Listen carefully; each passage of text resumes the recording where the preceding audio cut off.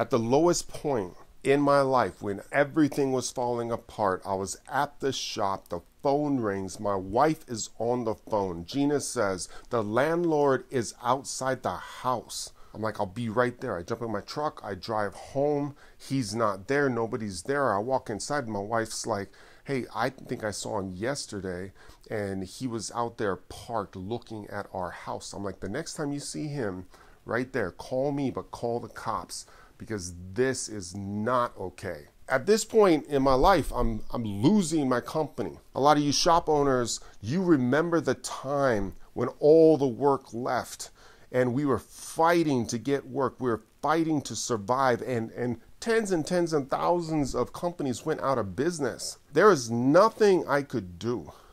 I was sitting at my desk in my office. I have a negative bank account. I got 20 CNCs outside. All the work that I was doing got put on hold because the whole economy crashed. I'm doing aerospace work for big rocket companies, but it's just not enough. In a couple weeks, I'm done. I was paying the rent for my building. I was paying $24,000, and then I was subleasing part of the other building, but my landlord understood that I was in trouble because I was in arrears on the rent for about 2 to 3 months. So now I'm paying my rent, but he can see I'm going down. And instead of coming in and helping me, he's threatening me. So I'm looking, what do I do? While back, months back, I looked at bankruptcy, and bankruptcy was not an option. I couldn't even get a lawyer on the phone because everyone was going out of business. So that day I was praying, and I was like, Lord, please save this shop. Please, Lord, I know you gave it to me, all that. You know, I look at my computer and I just felt it inside. Look for a lawyer. I Googled lawyers in Auburn, California, and all of a sudden I go down, I see the name Steve Johnson. I call his office. The office, like his secretary answers. I tell her, hey, this is my situation. I need to get a quick meeting with Steve. She says, I will make something happen at 11 o'clock tomorrow. I'm like, before it was months, and now I'm getting in there at 11 o'clock. So I hang up the phone, excited that I'm going to talk to somebody. I didn't want to do bankruptcy. I didn't want to do anything, but I just wanted to know what the laws were. I wanted to know if this guy could threaten me. I just wanted to know what other people knew. So when I hang up the phone, I just had that gut instinct. That's not quick enough. So I call back. I'm like, do you have anything earlier? And she says, we have an 8 o'clock. I'm like, I'll take that 8 o'clock. I go in, I sit down. Steve Johnson is a lawyer that's retired. He used to be in the Bay Area. He retired, moved to our area, and he was an amazing guy. So we completely hit it off. He tells me we'll have another meeting. He'll come to the shop. We'll analyze everything, and we'll work together to keep me in business. And that way, everybody wins. And of course, that is what I needed to hear. So I go back to the shop, and right when I walk in, I talk to my office manager. I talk to a couple of my lead guys. We go into a room to talk about Steve Johnson and what had just happened. All of a sudden, there's a glass outside the conference room, and the landlord for the building comes walking up. Now, this is Friday. So I open the door, walk out. Hey, I will have your money at 2 o'clock for this week. I was paying on a weekly basis. And he's like, never mind that small payment. I want all of it, or I'm shutting your power down. I'm putting locks on your door, and we're going to close this thing up. He walks away. I walk back in the room in disbelief that at that very moment, I have hours until I get chains put on my door. I call Steve Johnson, and I tell him what had happened. He says, give me his number. So I give him the number. He calls the landlord. The landlord tells him that I have faulty electrical, and anybody in my shop, anybody that knows me, knows that everything is pristine. The shop is pristine, the processes, everything, my electrical, the lighting, everything is by the book, and it is to a high level.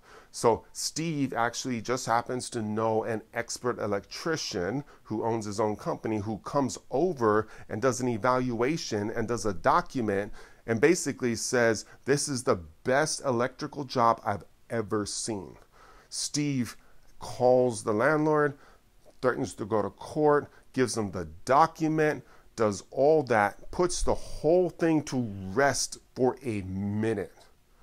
All of a sudden, Steve comes over. And it's Monday the next week, and he comes over to the shop, and we talk and stuff, and he's like, what can you do? What can you pay?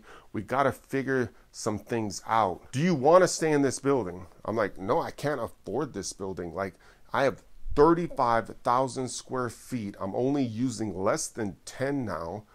I really need to downsize, but he won't let me just take one of the buildings.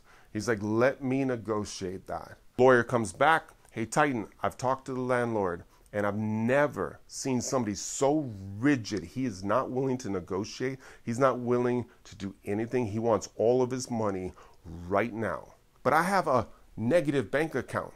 All of this work is gone. I'm getting new work. I'm figuring it out. But I've already laid off 40 employees. If I lay anybody else off, I won't have a company.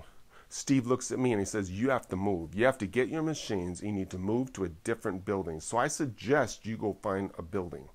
I have no money for trucks. I have no money. I don't even have money to pay my bills. How would I ever move my company? I go home, like I'm just praying, Lord, like show me what you need me to do. Like whatever you want, I will do. I give it all up to you. How do I save my company? Bill Selway, one of the greatest men in industry, calls me up that Wednesday and he tells me, Titan, you have highs and you have lows and you just have to ride that wave and you got to make it happen. The more experience you get, the more knowledge you get, the more that you go through it, you'll get better and better. They can take everything from you, Titan, but they can't take your talent. So if you lose everything, you will rebuild it. At that time, I didn't want to hear those words. I wanted to save my company. I wanted to keep everything just how it was, but everything was falling apart. That night, I go to church, and I'm thinking, Bill says he will take some of the machines from me, basically repossess the machines. I'm thinking to myself, he put his name on the line for me. Like he trusted me, and now I'm going to let him repo some of my machines? Like, what kind of human being am I to allow that to happen? And I'm struggling and wrestling and just trying to figure out, like, what am I going to do? We go to church, me and Gina, and I'm just thinking about it. As I walk in, I'm not thinking about my surroundings. I'm just thinking about, I'm losing the company. What do? I don't have money. I know that there is a plan for my life. This doesn't make sense. Do I trust this lawyer? What do? I sit down next to Gina. I look forward. Then all of a sudden I feel something. I turn around. I look back. And right behind me is Steve Johnson looking at me. He's like, you go to this church? I'm like, I go to this church. 60,000 people in that greater area. And on that night, during that struggle, I'm sitting right next to a man that I've never met in my life that has the keys to possibly help me out of this situation. At that moment, I was convicted. I need to trust this man. Whatever he says, I need to follow that plan. We leave church and we drive up to the old buildings. The buildings where we started our company, where we slept in the shop, where we worked 24/7 to make all of this happen. I go up there just to look at it, just to stand on the ground where it all started. And as I go up, I see for lease. I'm in awe because they were all filled up. There were people leasing these buildings just a month before, and all of a sudden, they're all open. I get chills. I just know something's going to happen. In my head, I'm like, absolutely, Lord, I'm going to follow this guy, Steve, and something's going to happen. I'm just going to do the right thing. I sent an email that night to Bill Selway. I'm going to keep the machine. I'm going to fight for this. We're going to go after it. I'm not going to run away from my responsibilities or what I owe, but we're going to figure this out. I don't know what's going to happen, but we're going to figure this out. I wake up early in the morning to a phone call. I answer the call. It's Malibu Boats. You know the wakeboard boating company, Malibu Boats? And they're like, Titan, do you still have the EC400, the VF11? Do you have the VF6? Do you have the SO40? Do you have all of these machines? And can we rent these machines from you? And they were like, Titan, all of a sudden, we're incredibly busy. We're loading containers. We're shipping out a ton of parts out to Australia, and we don't have the parts. Machines are down. Vendors are down. We have no options. We want to rent your machines, bring up the material. We'll bring up a programmer and a person to set everything up, and we will put our own employees on your floor to run those parts. My response, okay. The exact day after I go to bed, after I realize that the buildings are for lease, that I can take 10,000 square feet from these buildings, right when I see the light and I understand that I need to trust this man, Malibu Boats calls the very next morning before I even wake up. Who does that? How does that happen? It is the craziest situation.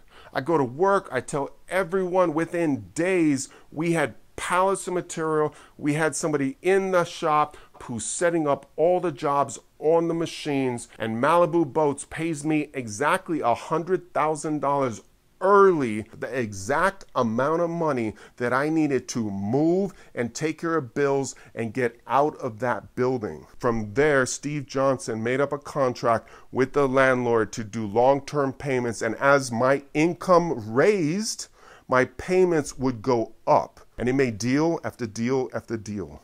I moved the company up to the building. I built the shop back up, and now we're just climbing again like we did years back. But this time, things are changed.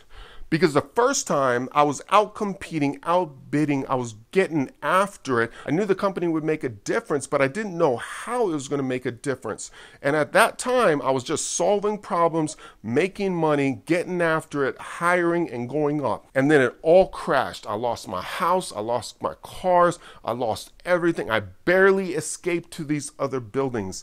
And I was hurt by that. I was hurt looking at the economy and looking at the nation and the world and seeing thousands and thousands, tens of thousands of companies going out of business. I understood how they felt. I understood their pain, and they understood my pain. And at that time, I made a decision. I don't know how it's going to happen, but I'm going to dedicate my entire life to lifting up this trade and teaching machine shop owners how to compete. I didn't know how big it was going to get. I didn't know that I was going to have a TV show. I didn't know the path, but all of a sudden I had the passion and I had the word inside me.